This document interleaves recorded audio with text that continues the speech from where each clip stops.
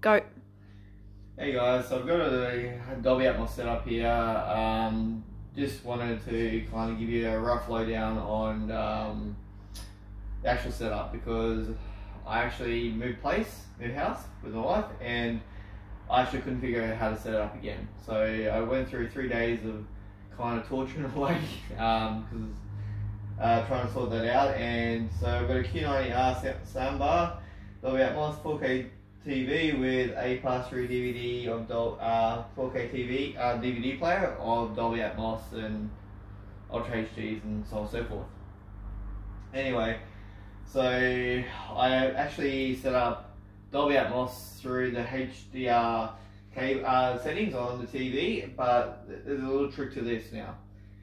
To get Dolby Atmos to go from the TV to the soundbar, as well as from the DVD player to soundbar, you have to do this thing. Otherwise, if you don't do this, you're not going to get it. And this is pretty much a very short version of it. I'll try and go in the next couple of days, do a bit of a not quicker, but a bit of a longer demonstration.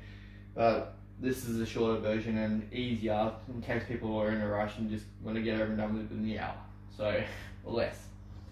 So I'll just play the movie quickly.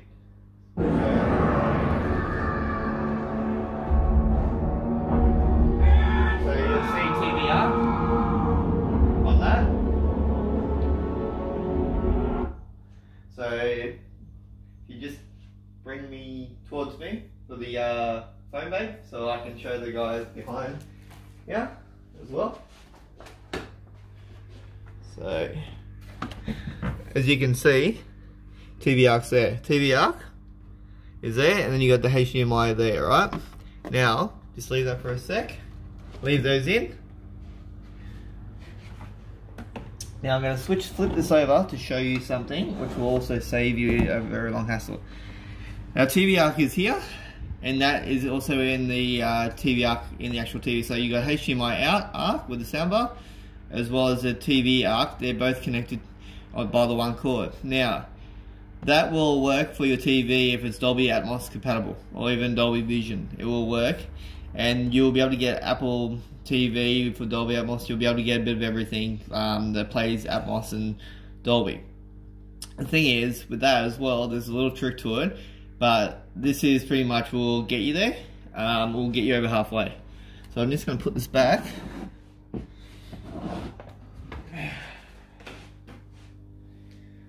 Okay. So now I'm going to go to the settings on this. So go to sound. As you can see, the soundbar has basically HDMI output on it. Go into that, I'll just show you something quickly.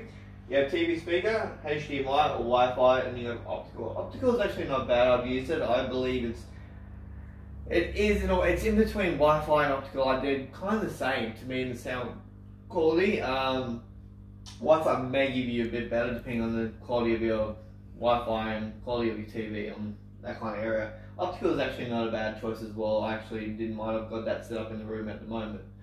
So I'll just get out of that. Go to expert settings. Now you'll see Dolby Atmos, Dolby Digital, or digital, either one. So go back into that. So yeah, then you will see Dolby Digital Plus. That's how you get it. So in order to get that, you've actually got to go into this where it says PCM. If your TV says PCM written on it, PCM is actually mainly for HDMI. Yes, you're basically saying about HDMI gives you Dolby Atmos.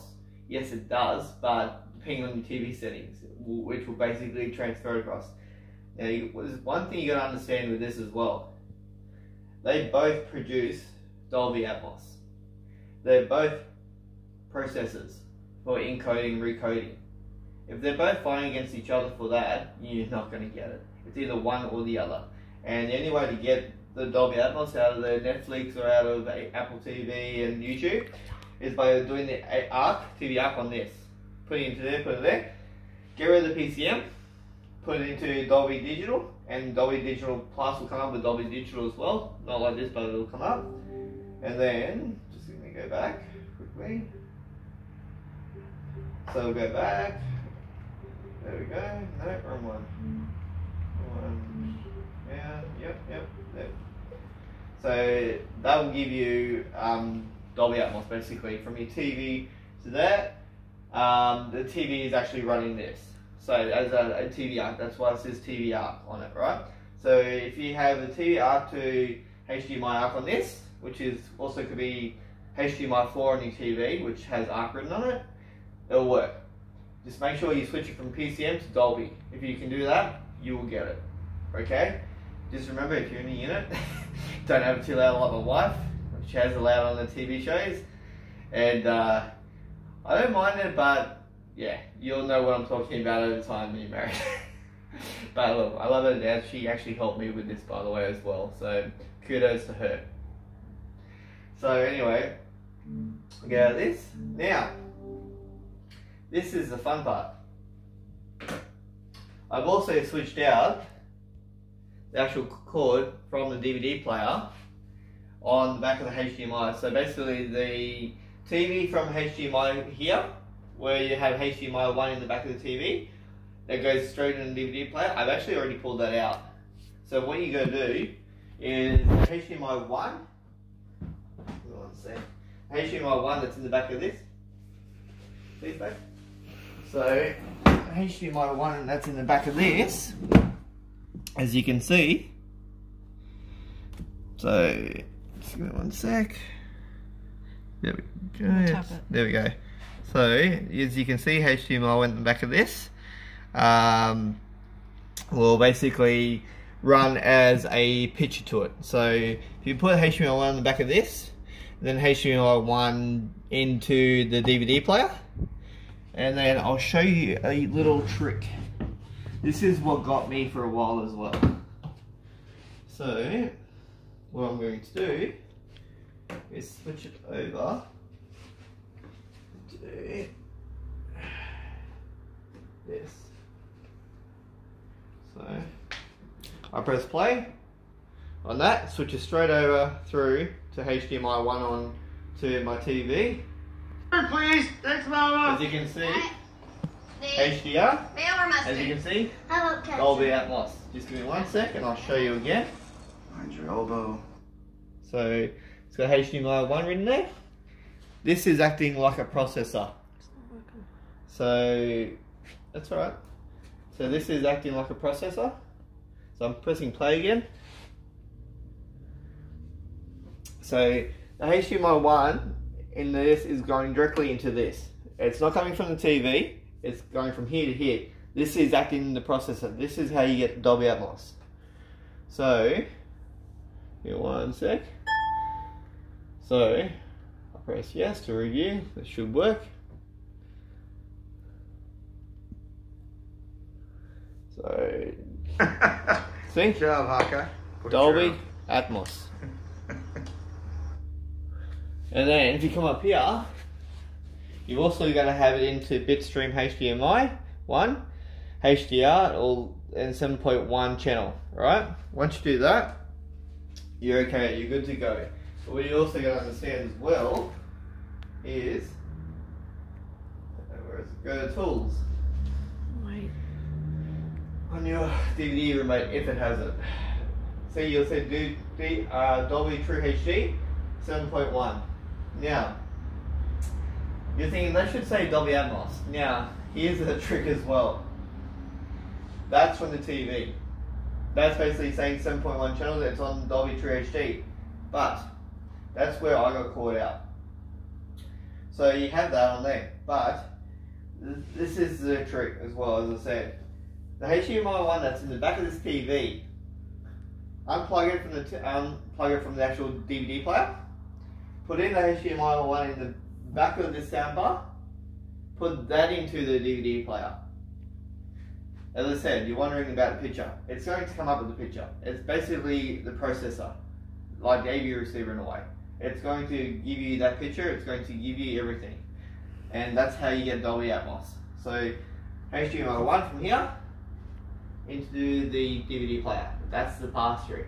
Now if you want the actual TV, then go to your remote, switch it back to the TV, it'll go back to that. take it off PCM, off your settings, and put it onto Dolby Digital, which will give you the actual Dolby Atmos out of it. So, but then as I said to you, you don't need to switch back and forth. The only time you need to switch back and forth, if you do, is by doing it by remote control. Once you turn that off, go into your TV remote. It will actually go already across to the TV for you. Straight away Netflix will come up, and you're back to TV. So your DVD player will automatically take over when you put a DVD on, and it'll come up to HDMI there, and then press play for the Dolby Atmos, and it'll come straight up, and it'll be fine. Just make sure you go into settings, take off PCM, put it into Dolby Digital Plus, Dolby Digital, and then you'll be fine to go. It'll come up through that.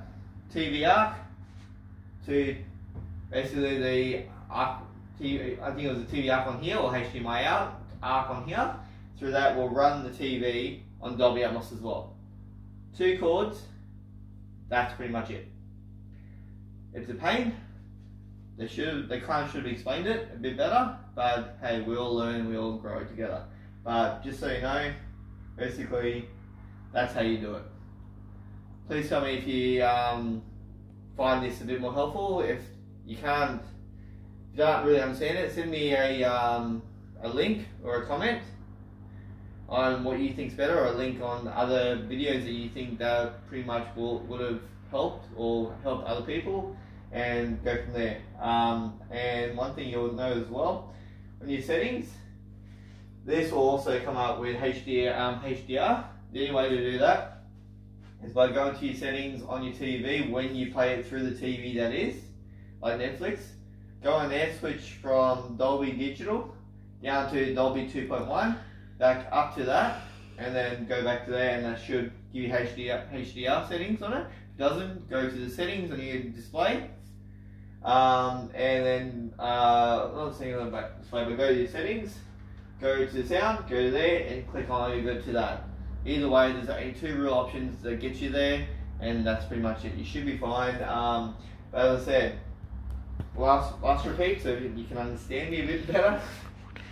So ARC to ARC, HDMI to HDMI down here, and then that should be it.